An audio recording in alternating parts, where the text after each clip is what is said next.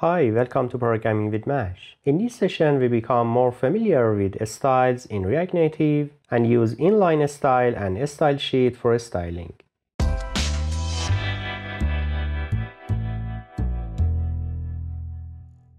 In the previous session, we got acquainted with the state and its usage, and now we can use the values dynamically on the page. Now let's take a closer look at styling, so we can change the look of the page the way we want. Well, we open the project in VS Code and remove the extra parts to explain the styling on some components.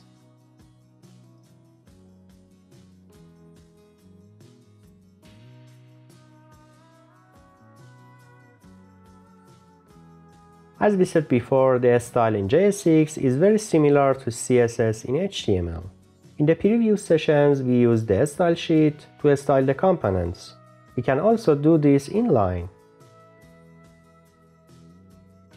For example, we can use this block of style sheets directly in the component.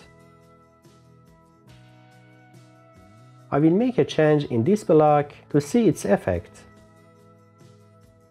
As you can see, we used inline style in view, and the text style is still read from the style sheet.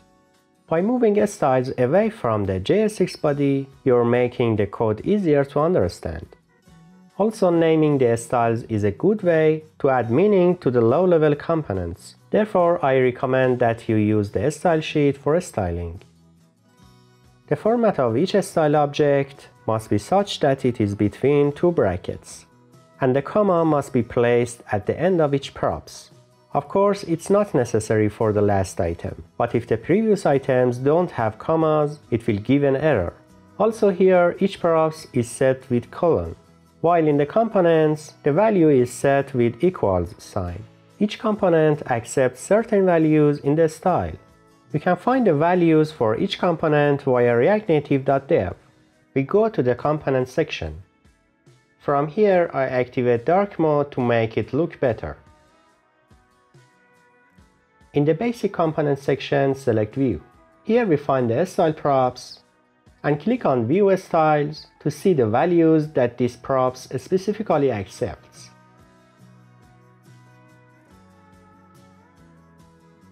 For example, in View component, we can use the border in style.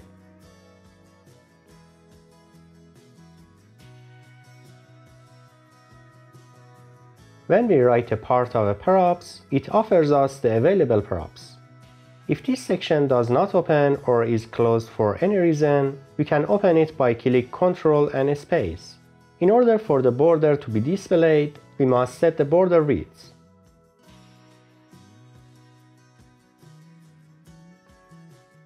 As you can see, the border was displayed around the view, but its color is not defined and is black by default. Using the border color, we change its color to make it look better. Using the border radius, we can round the corners of the border.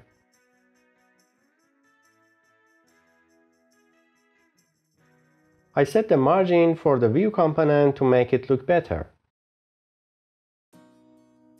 I also changed the color of the view to separate it from the background. We can also set the border separately for each side. In previous sessions, we used flex to cover the full screen view. We will explain flex more in the next session.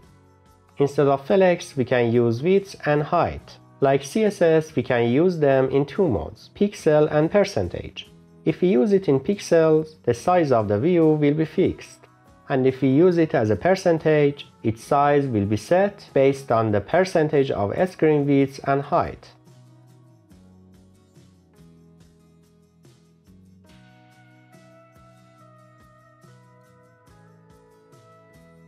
Here, because we set the width to 100% and the view has a margin, we don't see part of the view. If I delete the margin, you will see that the view width is set to the width of the page. Now let's look at the style on the text component. I increased the text size a little to make it look better. We go to the text component page to see the props it accepts in a style.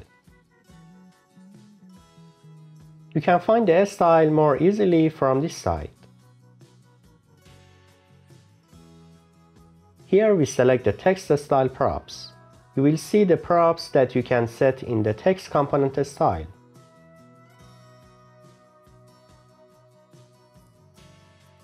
For example, we use the text transform.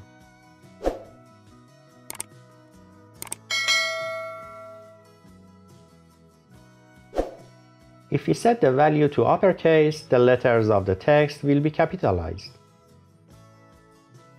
You can find other values that it accepts here or by clicking the Ctrl and space to see their IntelliSense window.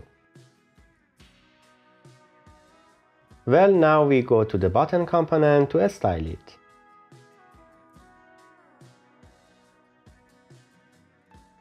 For example, I increase its width and height a little.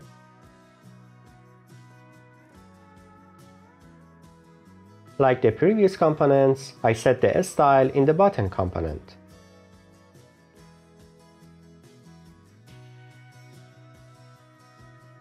But as you can see, nothing happens. We go to the button component document to find the cause. As you can see, no style prop is defined for this component. In order to have a custom style button, we can put it in a separate view and give it a style. Or we can use button replacement components such as touchables that we will become more familiar with in the future. Now I create a view to apply our style on the button. I put the button in it and I put the button style in the view. As you can see, the style affected the button. Of course, this method does not do much personalization, and to have personalized buttons, it is better to use the touchables. Well, I make it a little bigger.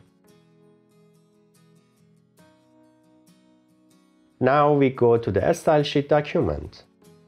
StyleSheet have several methods. We use the create method to create our style objects.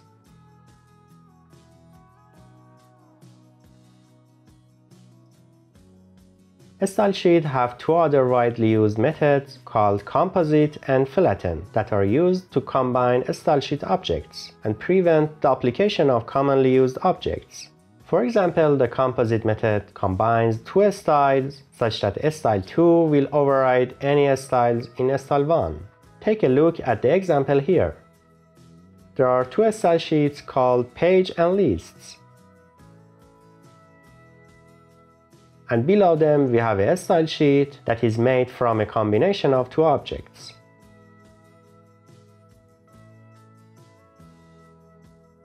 I make the page a little smaller to see the web output of this code.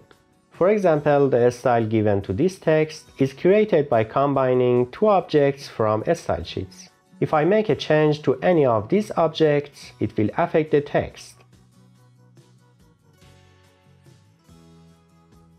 So there we go. We are familiar with styling and style sheets. And now we can implement UI designs with more personalization and optimization. In the next session, we will become more familiar with flex and implement the appearance of the page in such a way that it is responsive and has a suitable appearance in different devices. Now, if you enjoyed the video, please don't forget to share, subscribe and like, and I'll see you in the next session.